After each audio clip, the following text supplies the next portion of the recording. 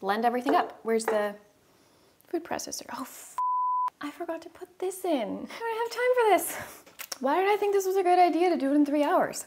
Every year for the holidays, I make a huge 10-course feast. It takes like 20 hours to put together. It's amazing for everyone, except for me, of course. It's exhausting for me. And since 2020 has been, how shall I say this, an exhausting dumpster fire of a year, I figured we'll keep things easier and quicker this year. I'm going to attempt a 5-course gourmet holiday meal in just 3 hours. Have I ever made a 5-course meal in 3 hours? No. Am I confident I can get it done in 3 hours? Also, no. But am I committed to making this video against my better judgment? Yes. I am, so let's get started. The first thing I'm gonna do is slice 2 butternut squash in half. It's gonna be part of our main course. We'll stuff it with something really savory and delicious, but for now we're just gonna roast them plain with olive oil, salt, and pepper. We're gonna scoop out the guts of the squash, also known as the seeds and the sticky icky stuff. Drizzle with a little bit of olive oil or avocado oil. Season with some salt, obviously.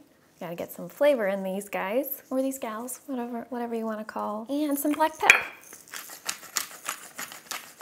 Alexa, set a timer for 45 minutes. 45 minutes, starting now. For dessert, we're gonna make my very easy but very delicious salted chocolate cream tart. And while the squash is baking, we will make the whole thing and pop it in the fridge for a couple hours to set. The crust of this tart is made with mostly dates, nuts, and cocoa powder, so it's kind of a health food. And the filling tastes like salted fudge, so it's just really, really delicious. And best of all, it is so easy to make, requires no baking, and literally anyone can put it together because that's how simple it is. I've got some almond butter here. It's gonna help hold things together. You could also use coconut oil, but I like the rich nuttiness from almond butter, and almond butter, dates, and chocolate are very, very delicious together. We're also gonna add a little bit of cinnamon. Again, flavors that go really well with chocolate.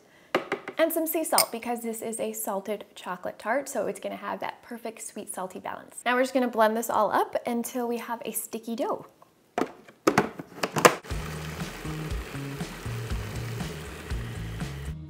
The dough looks pretty much done. You wanna be able to squeeze it together with your fingers. This is actually very satisfying to do. It's like adult Play-Doh.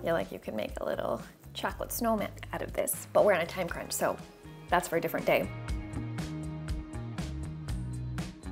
And then you want to just press the crust into the bottoms and up the sides of a fluted 9-inch tart pan with a removable bottom. The great thing about this recipe and why I chose it for this menu is that this tart crust took like 7, maybe 8 minutes to put together. It's a lot easier and quicker than pie crust, which I know is more traditional for the holidays, but 3 hours, that's what we're working with. The only annoying part is you do have to use the food processor again for the filling, so you do need to give it a clean, but you don't need to do like a full scrubby scrub, you can just do water. I'm gonna set this in the freezer for 20 minutes to firm up, and in the meantime, we'll make the salted chocolate cream filling. What? Why is the fire alarm going off? Shh. Shh. All right, looks like we're on schedule, so now I'm gonna chop up the chocolate for the filling. And we need some quality dark chocolate for this recipe since it is one of the main ingredients. This is like a 70-ish, 72% dark chocolate. I've also made this with an 85% dark chocolate if you want something really, really kind of grown up and classy. But if you've got kids at your holiday table, I would say maybe go easy on the dark chocolate, like a 60%, but there are no kids in this house, so we're going with 72%. This recipe calls for canned coconut cream. We're looking for full-fat canned coconut cream, not like the boxed coconut milk that has 45 calories in it that you put in your smoothies and oatmeal. That's fine for breakfast, but it's really not gonna do anything here. You want the real good full-fat stuff. The coconut cream, because it's so rich and luscious, is gonna make this taste like fudge. And the last ingredient we'll melt down is some coconut oil. Let's open. Please open. I don't have any seconds to waste. Yes, okay. I'm kind of winging things here right now because I'm trying to finish in 3 hours. We've got our coconut cream, dark chocolate, and coconut oil in a saucepan. It's hanging out over medium-low heat. Whisk it pretty frequently until it's beautifully melted. Back to the food processor. Back to the food process. Back. What? How does this happen every time? Back to the food processor. For the filling, I'm going to add some medjool dates here, maybe like 6 or 7 large ones. And this is going to give the filling more body as well as some sweetness. Also gonna add some vanilla. some sea salt because this is a salted chocolate tart. The salt is really going to help balance the rich chocolate fudge. And now we're going to pour our chocolate cream mixture in. That is pretty sexy. Okay, blend everything up. Where's the food processor? Oh, I forgot to put this in. No! I don't know if it's gonna work. I don't have time for this. Butternut squash is gonna be done soon. Why did I think this was a good idea to do it in 3 hours? This is not a good idea. I don't know if this will go in. Will it blend? All right, we have to just test it out. See how it goes. Moment of truth. Will it turn on?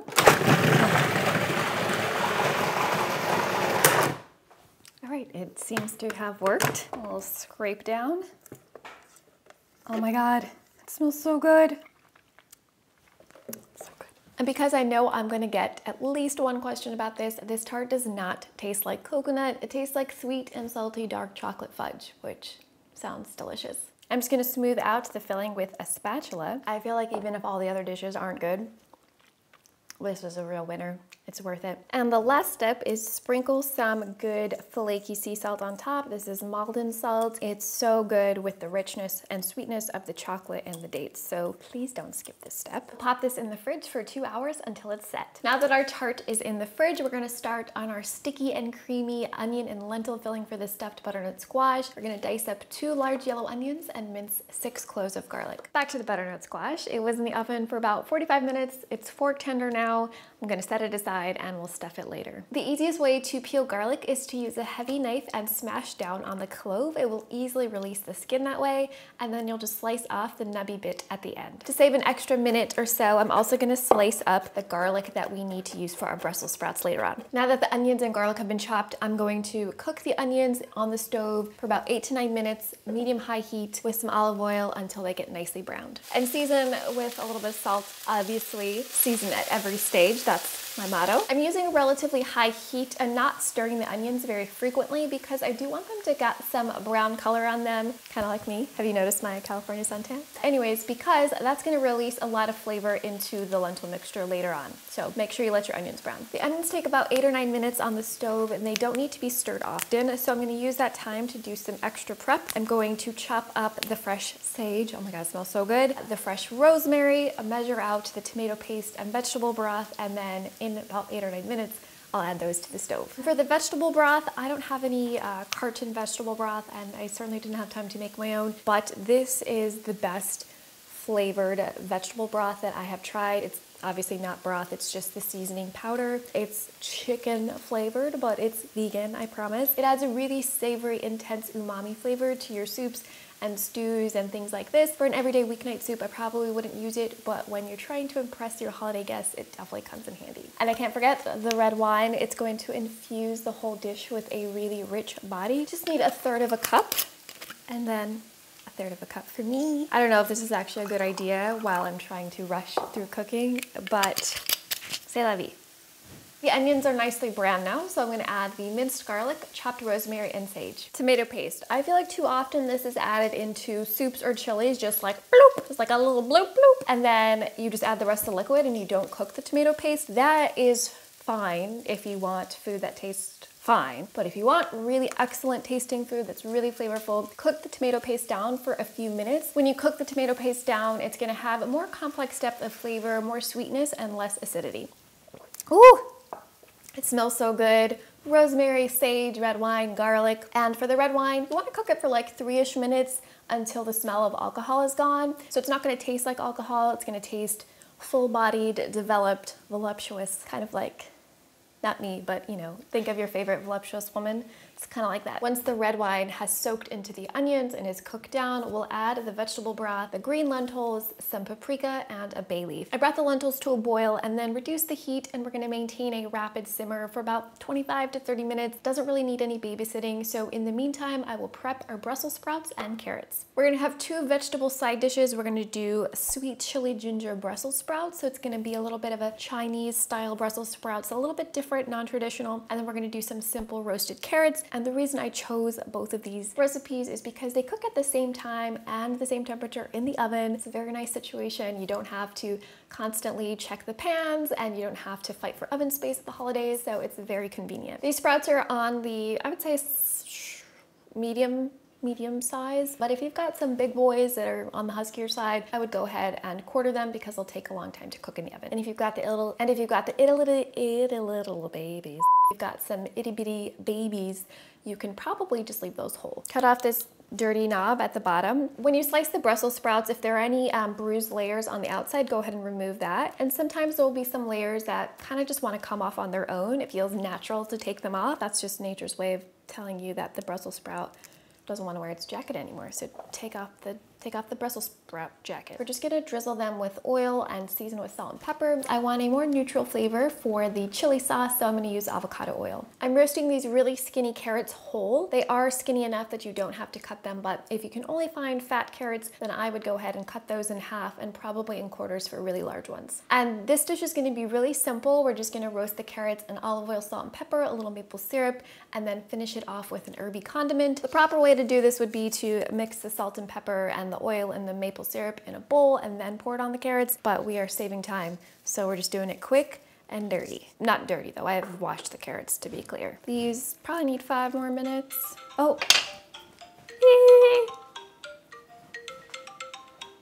90-minute mark, so halfway done. I'm a little nervous. What have we done so far? We have stuffed our squash. No, we haven't stuffed our squash. We have roasted our butternut squash. We have made oh, something's beeping. Wonderful. We have made our entire dessert. It's just hanging out in the fridge. We have prepped our Brussels sprouts and carrots that will roast in a little bit. And our lentil filling is almost done. We're gonna finish it with a few ingredients and then we'll stuff it into our squash, which means I have to scoop out the squash flesh. The flesh of the squash. I have to scoop that out. How are you feeling about everything so far? Pretty good. I feel like I am mostly on schedule, which is probably because I drank 2 cups of coffee and I literally never drink coffee. So I've got lots of energy right now, which is helping me get through it. I'm scooping out the flesh of the squash because then we're gonna fill it with our creamy, sticky onion lentil filling. One option is to just use the squash a different day for something else, but if I have time, I don't know if I will. If I have time, I'm going to puree this into a sauce. That is my goal. We'll see if it happens. The lentils are al dente, and now I'm gonna add 3 what I call vegan superstar ingredients to really jazz up the flavors in this dish. First, tahini, which is gonna bring a rich nuttiness and creamy texture. Next, light miso paste or white miso paste. It's gonna add a slight sweetness and a lot of intense umami flavors. And finally, a good quality balsamic vinegar. I say good quality because you really gotta use the good stuff here, and it's gonna add a slight syrupy flavor, really sweet, rich notes that are gonna go well with the savory notes in this recipe. And some kosher salt to season. And we'll put this back on the stove just for like 2 minutes so all the flavors can mingle together. This is so good. It's got this unbelievable depth of flavor. It tastes like mushrooms meet some sort of meat sauce in red wine. It's incredible. Now we're gonna stuff it into the butternut squash and put that in the oven. What I love about this recipe is that we're treating the lentil mixture almost the same way an ordinary chef would treat meat. We're seasoning it very well. We've got a really savory broth, red wine, browned onions, and so the end result is gonna be so packed with umami, so flavorful that your guests are going to fall in love with it. We're gonna pop the stuffed squash in the oven for about 15 minutes, and in the meantime, we'll start on our salad. Alexa, set a timer for 15 minutes. The capital of Kazakhstan is Nur-Sultan. Nur-Sultan? What? Kazakhstan population, 19 million. That's more than I thought. In general, I find a lot of holiday dishes can be too heavy and one note. So to brighten up the holiday table, I like to add a little bit of acidity into my dishes. So the champagne vinegar and sumac here, the balsamic vinegar in the lentils. With the Brussels sprouts, we'll add some rice vinegar. These acidic flavors are going to brighten and lighten your dishes and really balance them. It's still gonna be creamy comfort food if that's what you're going for,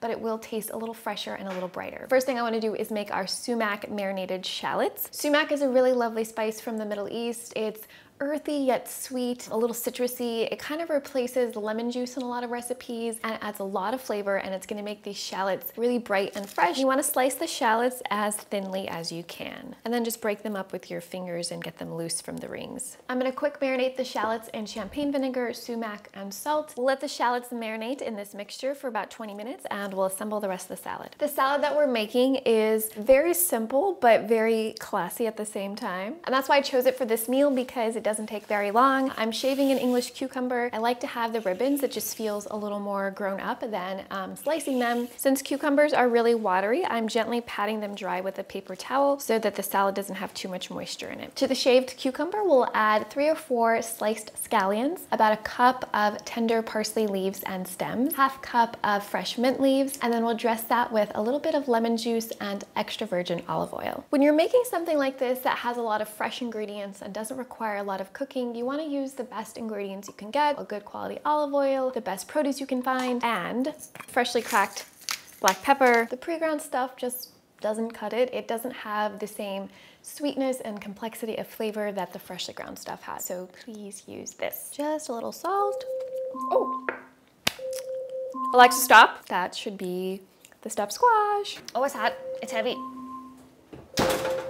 Alexis, stop. I told you already, stop. Okay, stuffed squash is done. Looks nicely browned on the edges. I'm going to put it somewhere else for the time being and finish the salad. I've bumped up the heat in the oven to 425, so I'm gonna roast the Brussels sprouts and carrots. In the meantime, I'm gonna finish the salad and a couple other things. To give some crunch to the salad, I like to toss in some dry roasted almonds. So pretty. Look at this salad. Oh, hi. The salad is so pretty. I'm so proud of it. It's the prettiest salad. Got a deadline.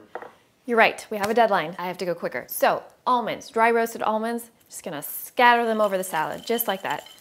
Just like that. All right, I was moving a little too quickly. I was supposed to put the lettuce on top before the almonds, but it's fine. This is baby gem lettuce that I have sliced into quarters. I love it because it has this really nice crisp crunch to it, and so it's gonna be a nice contrast to the cucumbers, which are a bit softer. And then I'm just gonna kind of toss everything together, trying to be as gentle as possible. And now we're gonna get a nice pop of color from these sumac marinated shallots. I'm running a little behind, maybe more than a little behind. I am sweating and I need to hydrate, but I'm just trying to get through all of this within the 3 hours. I don't know if I'll make it, but I'm going to try really, really hard. And right now the carrots and the Brussels sprouts are in the oven, and I'm going to prep the ginger, garlic, and scallions for our Brussels sprouts and then make the gremolata for the carrots. Around the 15-minute mark, I gave those carrots a quick toss, and then I did the same for the Brussels sprouts around the 20-minute mark. I'm just making the gremolata right now. It is so simple. All you need to do is chop up flat leaf parsley and then grate some garlic and lemon zest on top. Give a little sprinkle of sea salt or coarse sea salt, and we are ready to go. I should really be hydrating right now, but my Brita filter is empty.